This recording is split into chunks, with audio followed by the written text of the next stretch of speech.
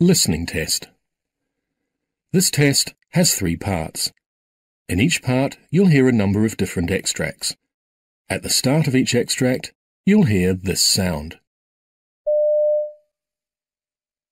You'll have time to read the questions before you hear each extract, and you'll hear each extract once only. Complete your answers as you listen. At the end of the test, you'll have 2 minutes to check your answers. Part A. In this part of the test, you'll hear 2 different extracts. In each extract, a health professional is talking to a patient. For questions 1 to 24, complete the notes with information you hear. Now look at the notes for extract 1.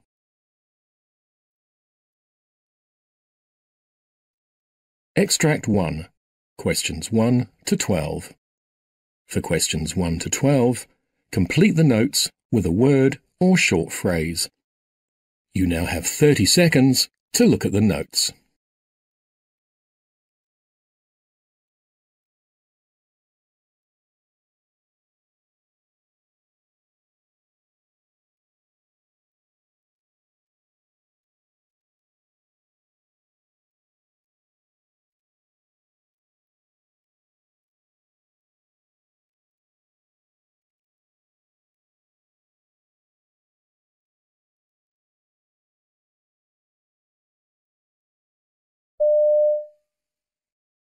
Hi Peter, how are you? My name's Rose and I'm looking after your 2 babies today. How are you? Hi Rose, I'm very well, thanks. So this must come as a bit of a shock to you, the birth of your babies 4 weeks early today? Yes, we weren't prepared for it, I suppose.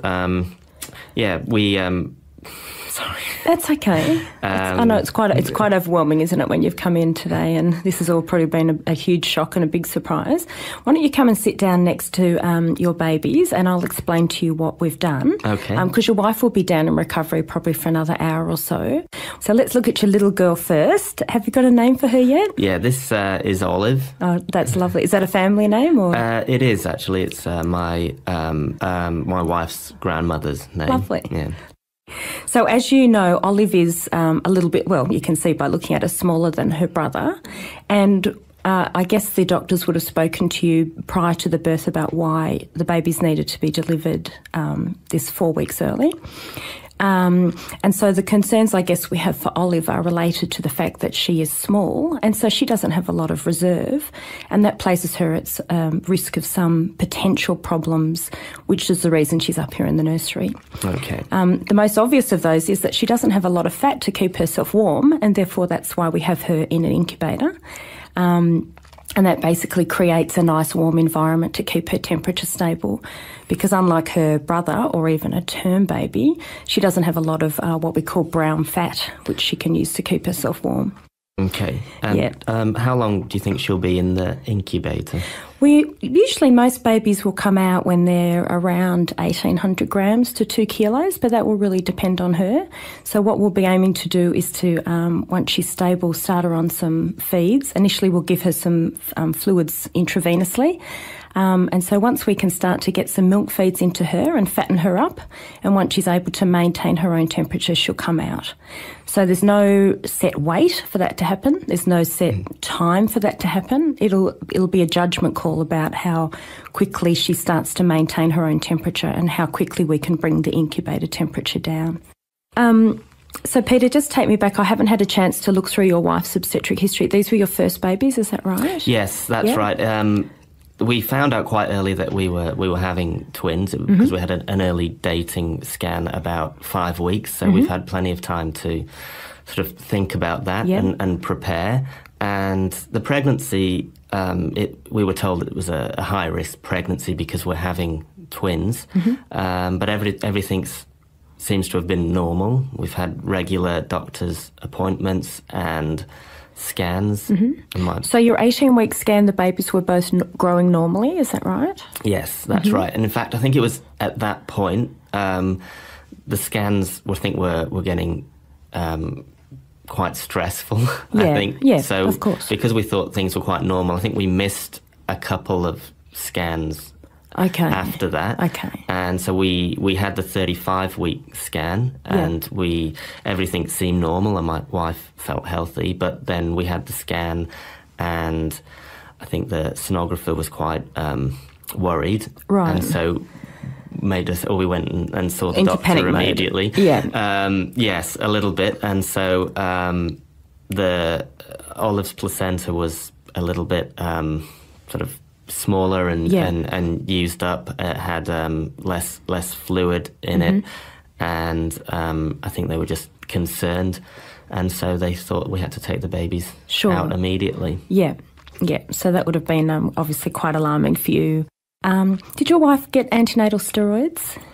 Yes, she did. So so they arranged for us to have a cesarean on Friday to get Olive out, and the next day, Wednesday, we went back in, and Thursday, and my wife was given steroids, and I think the baby's hearts were monitored as well for quite a long time. So she had 2 doses of steroids? That's right. That's fantastic, yeah. And we can see that those have worked beautifully because Olive is not actually requiring any oxygen at all. Okay. We've just put a little light shining on Olive's foot there.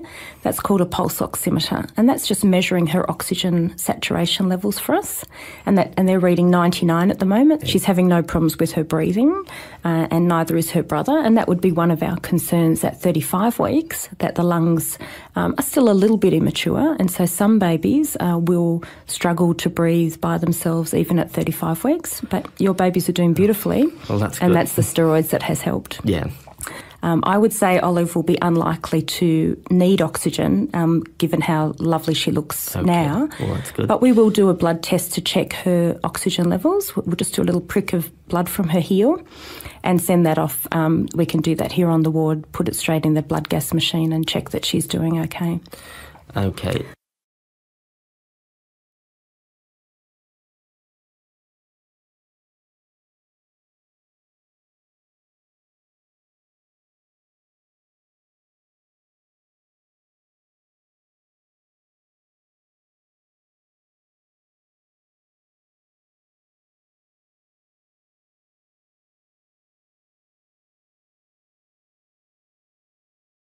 Extract 2, questions 13 to 24. For questions 13 to 24, complete the notes with a word or short phrase. You now have 30 seconds to look at the notes.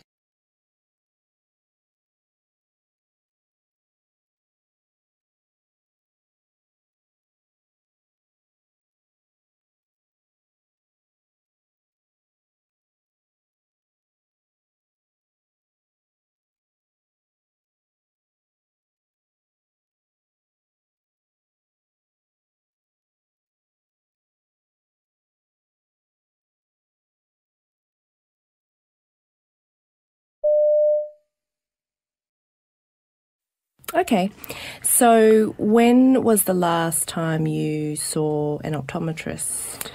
I would say about 6 months ago. Okay, great. So did you get a new pair of glasses then? No, I didn't. Okay, and are you wearing anything at the moment? Yes, I've got glasses which I got about a year ago. Okay. And what do you normally wear those glasses for? Reading. Reading, okay. I generally don't wear them, for distance. Okay, great. So are you happy with how you see in the distance? Yes, I don't have a problem there. Mm-hmm. I'm just thinking, that it's getting a bit more difficult for reading. Okay. Especially small print. The phone book, for example, is really difficult for me. Yeah, well, the phone book is difficult anyway, I think. But, yeah, that can certainly be quite frustrating. Yes. So do you think the difficulty was there when you got your most recent glasses a year ago, or do you think it's gone downhill since then?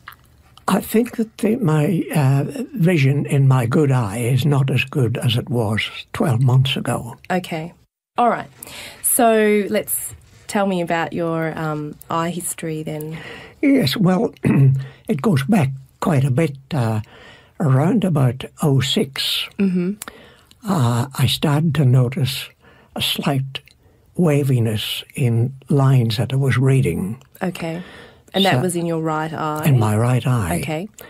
And the ophthalmologist said, you've got a problem with your right eye. You should see a specialist, a retinal specialist.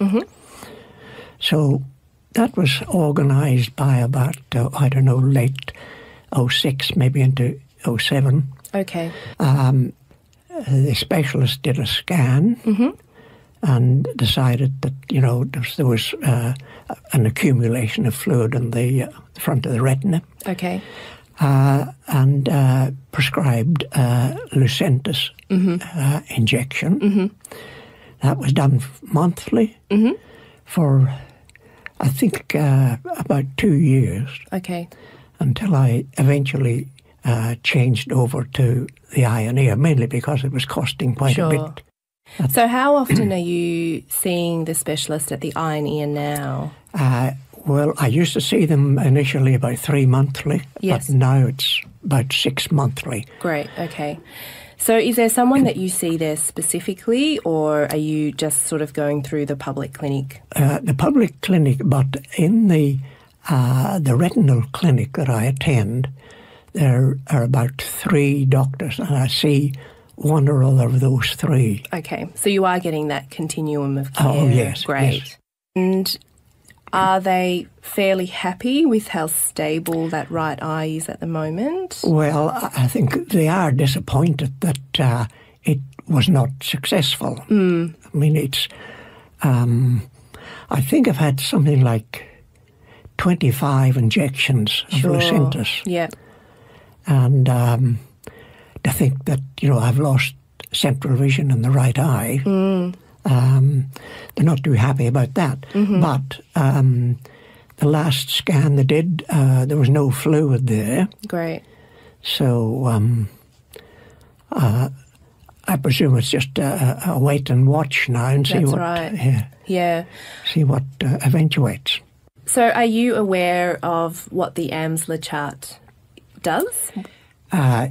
Yes. I've been using it for some years now. Okay. So I'll just run through it just to make sure that you're doing it properly, because a lot of people do it every day and they don't realise they're not doing it properly, and as a result, there's no point.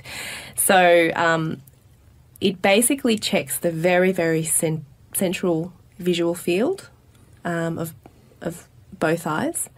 So it's really important that you cover one eye when you're doing it. The main thing when you're doing that AMSLA chart is not to really look for those little nitty-gritty things, but to gauge any significant change.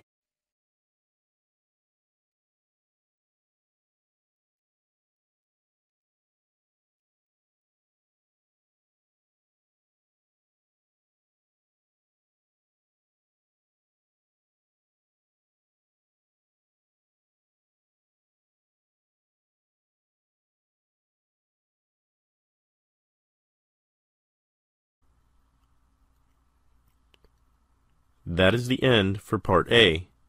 Now look at Part B.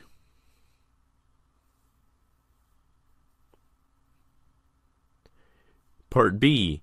In this part of the test, you will hear 6 different extracts. In each extract, you'll hear people talking in a different healthcare environment.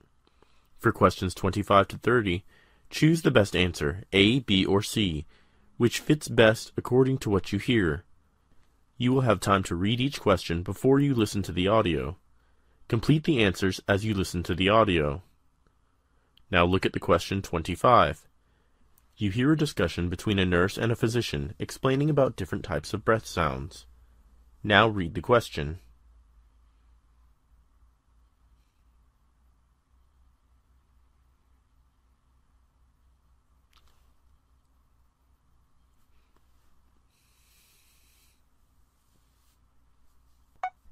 Hello, doctor. Can you explain what are the different types of breath sounds?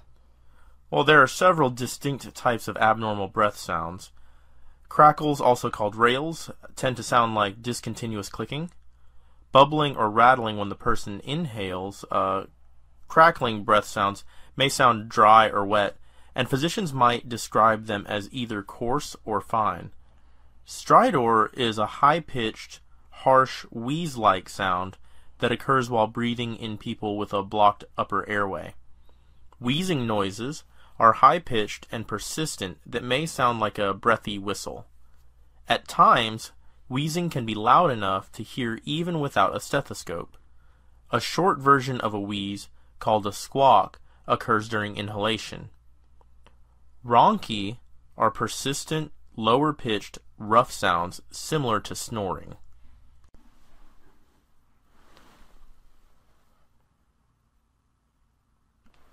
Question 26.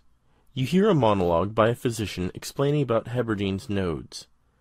Now read the question.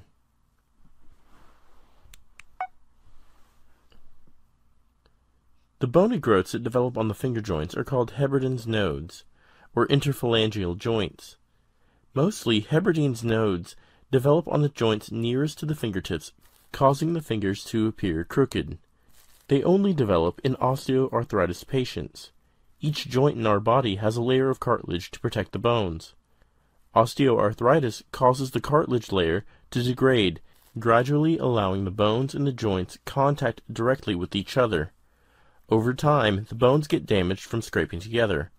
Our body reacts to this body damage by developing new bones that are known as nodes.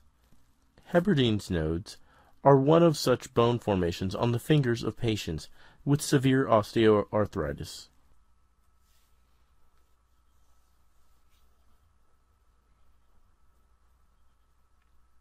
Question 27. You hear a discussion between a nurse and a physician explaining about surgical treatments for patients with a desiccated disc. Now read the question.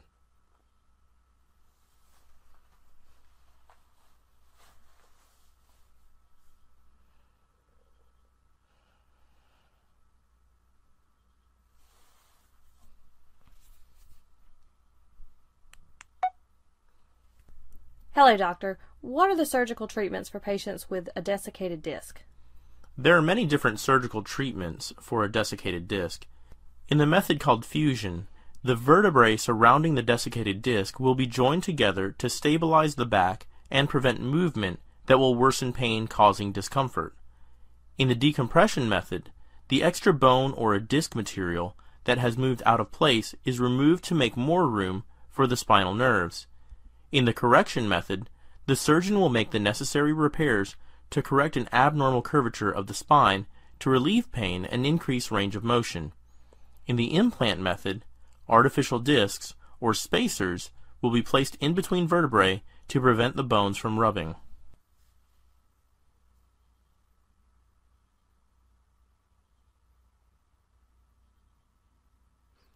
Question 28. You hear a discussion between a nurse and a physician explaining about outcomes of TB skin test.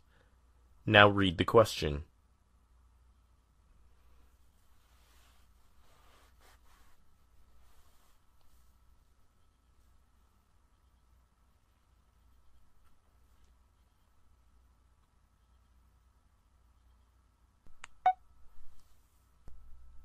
Doctor, can you explain to me the outcomes of a TB skin test? Well, the outcomes for TB skin tests are not always clear-cut. The main consideration in a TB test is the size of the bump on the arm. If the bump is smaller than 5 millimeters, then the test result is considered negative to TB. In a case where the test bump is larger than 5 millimeters, then the test result is considered positive. But we have to be very cautious about false positive and false negative. At times, patients vaccinated against TB using the Bacillus calmette-guerin can show a false positive result for TB. There is also a possibility that when the patient's infected with bacteria similar to TB, false negative result happens when a person has a weak immune system or has been exposed to pathogens, such as smallpox or measles. Patients infected with TB very recently and very old TB patients can also show false negative test results.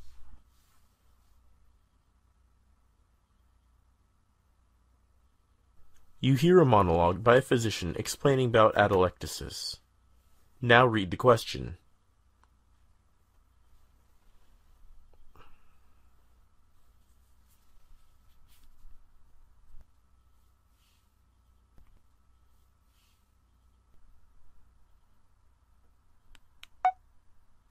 A partial or complete collapse of one or both the lungs is called atelectasis. That occurs when tiny air sacs in the lungs, called alveoli, deflate. The collapse of the lowest lobes in both the lungs is called bibasilar atelectasis. The lobes of the lungs are filled with millions of tiny sacs, called alveoli, which are arranged in clusters and surrounded by blood vessels. When a person breathes, the alveoli allow their blood to collect oxygen and exhale carbon dioxide. During bibasilar atelectasis, the alveoli in the lower lobes of the lungs deflate and stop performing this crucial task, therefore blocking oxygen from reaching the vital organs, life-threatening at times.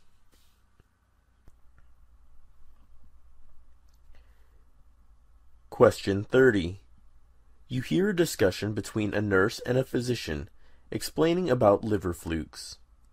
Now read the question.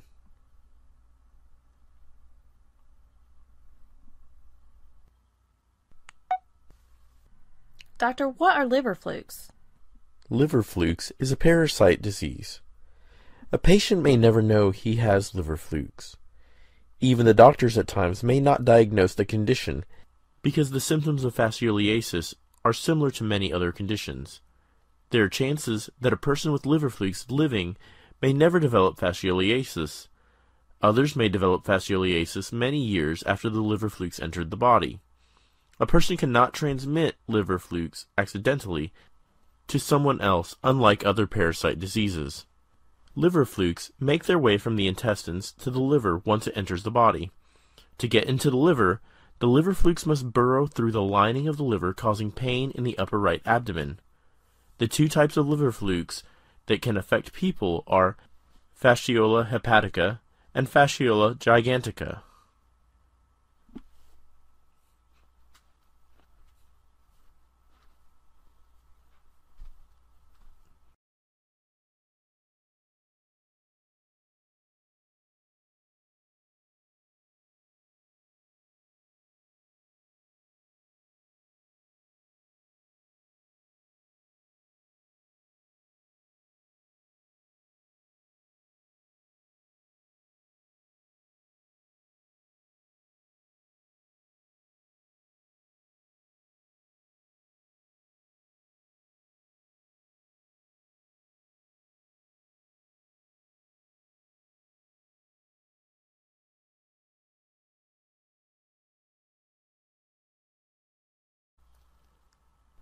That is the end of Part B.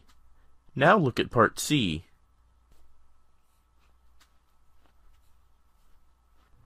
Part C. In this part of the test, you'll hear two different extracts. In each extract, you'll hear health professionals talking about specific aspects of their work. For questions 31 to 42, choose the best answer, A, B, or C, which fits best according to what you hear. Complete the answers as you listen to the audio. Now look at Extract 1. Extract 1. Questions 31 to 36. You hear the lecture given by a physician on the topic of cystic hygromas. You have 90 seconds to read the questions 31 to 36.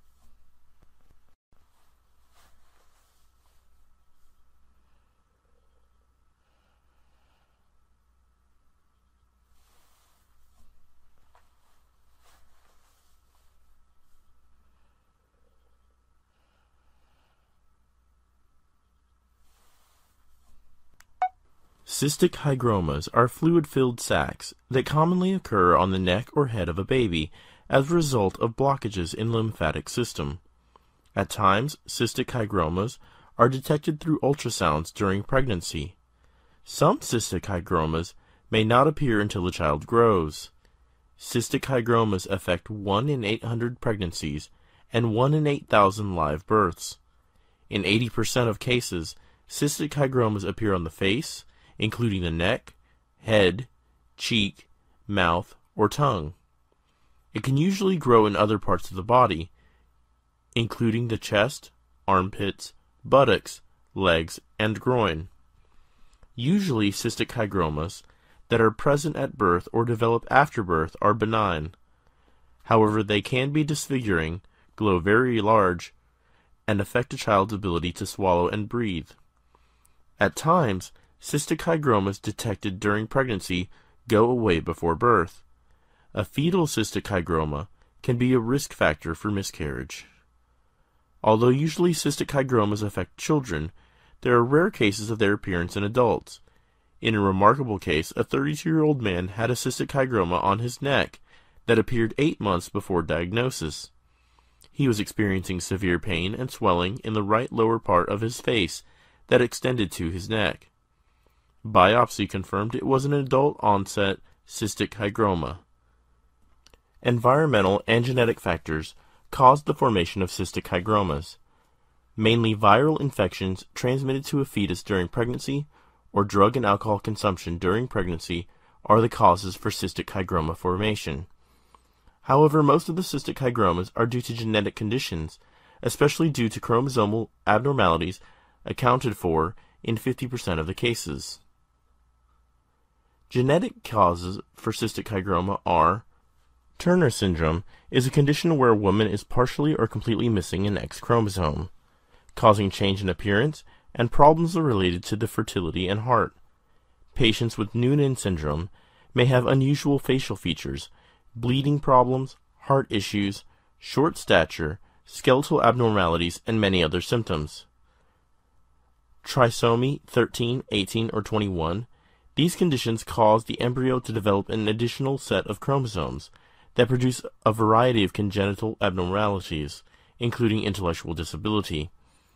Depending on the location of the cysts, the symptoms of a cystic hygroma may vary. Some children may not even experience any symptoms other than its growth. The most common method of diagnosing cystic hygromas is ultrasound imaging. Usually, cystic hygromas are diagnosed when the fetus is still in the womb, during a routine abdominal ultrasound. It is also detected in a blood test carried out at 15 to 20 weeks. If the blood test result shows high levels of alpha-fetoproteins, it might be an indication of cystic hygroma. Although ultrasound images may indicate the possible location and size of a cystic hygroma, additional diagnosis may be required for obtaining more information, such as depth and severity of the growth, and any obstructions that can indicate a breathing problem. A transvaginal probe method can take better images of the cystic hygroma without the obstruction of other organs in the way. Fast-spin magnetic resonance imaging can provide a clear image and more details about the cystic hygroma. During amniocentesis test, a doctor will collect amniotic fluid through a special needle for testing chromosomal abnormalities. Normally, there is no need for any treatment for a cystic hygroma, as long as it is not causing any health issues. Sclerotherapy is one treatment option, in which a specialist injects a chemotherapeutic agent called bleomycin into the cystic hygroma to shrink its growth. However, it may take several therapy sessions for this to happen. Moreover, a cystic hygroma can also grow back. A surgical removal of cystic hygroma may be considered only when the child grows a bit older. However, surgery can cause significant scarring and complications such as damage to nerves, arteries, blood vessels, and structures near the cystic hygroma. In case the cystic hygromas have associations with other genetic conditions that may impact the development of the child, cystic hygromas can grow back even after surgery, treatment, especially if the cyst cannot be removed completely during the pregnancy.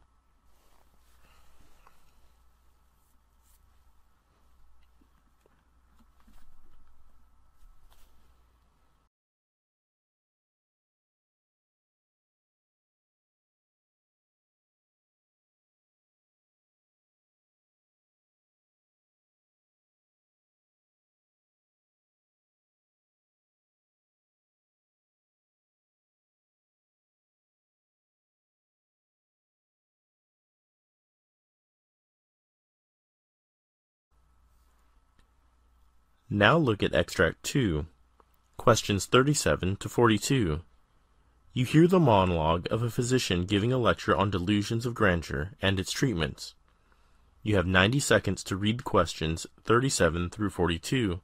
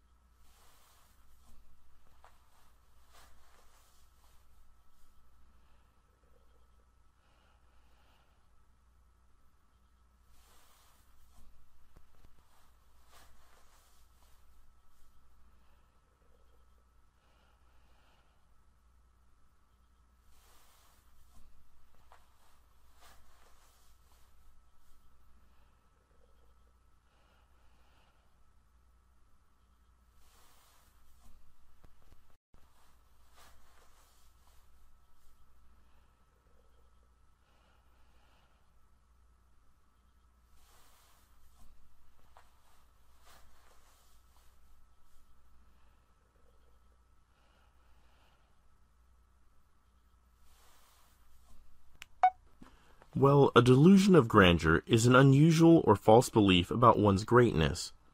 For instance, a person with this condition may believe that he is famous, can end world wars, or that they can be immortal. Delusions of grandeur, also known as grandiose delusions, often accompany other mental health symptoms. They may be linked to physical or mental health conditions, such as schizophrenia, bipolar disorder, or certain types of dementia. The condition may be persistent, or it may appear only periodically. Certain people with delusions of grandeur also experience other delusions, like an unusual religious belief or a fear of persecution. However, a delusion of grandeur is more than just very high self-esteem or an inflated sense of self-importance. It marks a remarkable detachment from the practical world. A person with this condition may continue to believe in his delusion despite contradictory evidence. Delusions of grandeur come in many forms. Many people experience a similar theme over time. Schizophrenia is a mental health condition that causes delusions, hallucinations, and false beliefs. Bipolar is a mental condition classified by periods of depression, followed by periods of mania. During times of mania, a patient may have a highly inflated sense of self, which can manifest as a delusion of grandeur. During a manic episode, a person with bipolar may tend to spend too much money, have trouble sleeping, appear very hyper, or behave aggressively. Narcissistic personality disorder. In most mental conditions, patients with the similar condition can have very different personalities.